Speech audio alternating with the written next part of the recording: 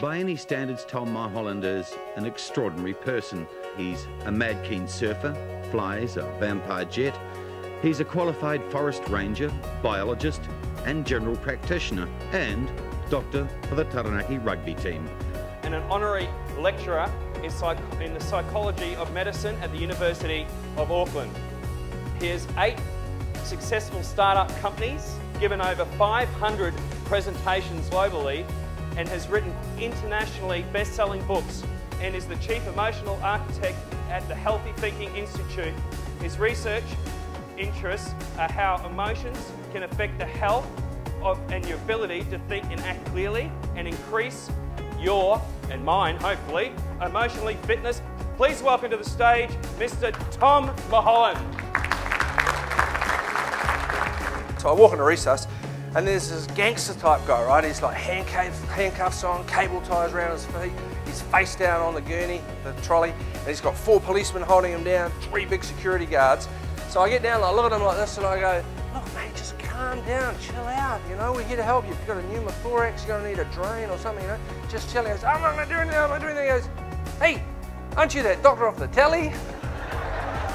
What is healthy thinking? Well, it's a philosophy and a science. You can change your physical response between each heartbeat. So the point is too, you might go and be physically fit at the gym, but we can work on our emotional fitness. The more emotionally fit you are, the better you'll do, and you'll probably live a lot longer as well. Another one of my favourites, you know, is it's not what happens to you, but your attitude towards it that counts. So something will go wrong today for all of us, right? Life's not fair, life's not just even-handed, it goes wrong. So the minute I go, okay, it's not what happens to me, but my attitude towards it that counts, I'm going back to the right prefrontal cortex, I'm getting on with it, I'm not wasting time. We teach people to harness their emotions because it makes us fitter, right? If you can control your emotions, evolutionary, you're going to do better than other salespeople if you know how to do these tools. If just 2 of you in your organisation don't moan and use cognitive switching, it's a great thing. If the rest of you do it, it becomes exponential. Metcalfe's law of networks, that's how we get massive change in organisations. That's how we'll change the culture. That's how we can change our country.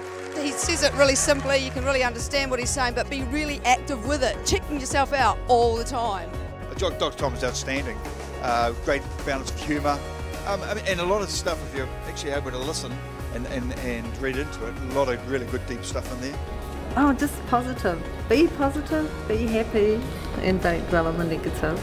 That's not to say that Tom won't stop trying, because he's a guy that's relentless and never gives up, and the country needs people like him. Want to know more? KnowMoanZone.com. I'm Dr. Tom, just trying to change your world one thought at a time.